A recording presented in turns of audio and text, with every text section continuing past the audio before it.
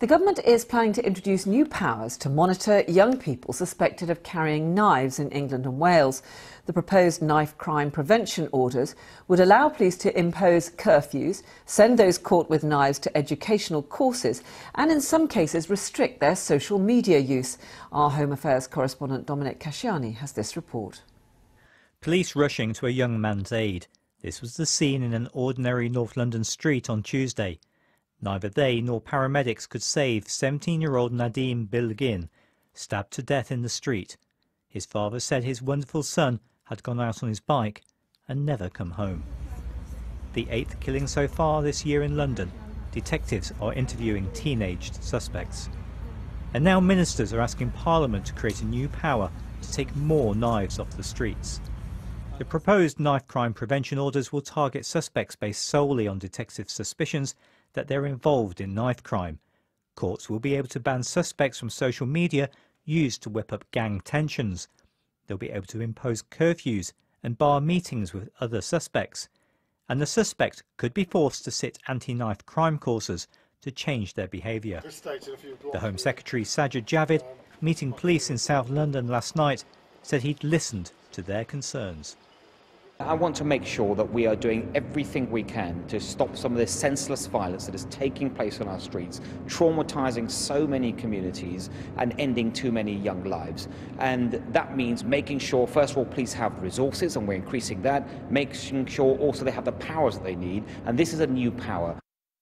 This confrontation with a so-called zombie knife led to the attacker being jailed yesterday for 3.5 years. Just one of the 40,000 knife crimes that led to a rise in violent crime last year. Critics say that if ministers really want to stop crimes like this, they need to go back to basics and find the cash for more police on patrol. Dominic Casciani, BBC News.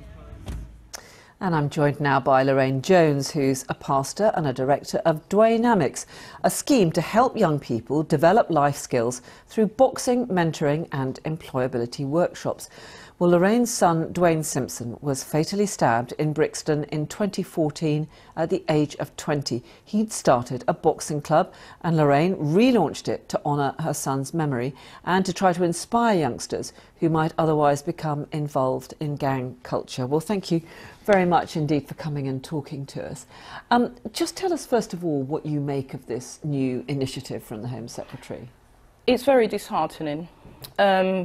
We've had so many meetings with our mayor, with the council.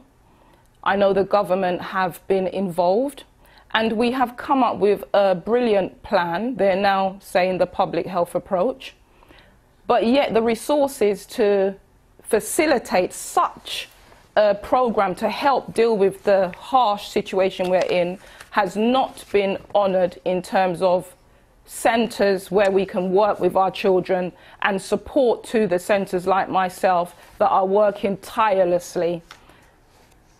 It seems to be a lot of concentration on the police. The police are doing the best they can. They are overworked. And I read in the report the extension of their responsibility in monitoring social media in terms of violent acts or things that may portray for them to carry out gang warfare. How will these police be able to monitor such when they're just about managing the 999 calls? You mentioned that I'm a community pastor. I am. So I'm not just working with young people, I'm working with parents and families.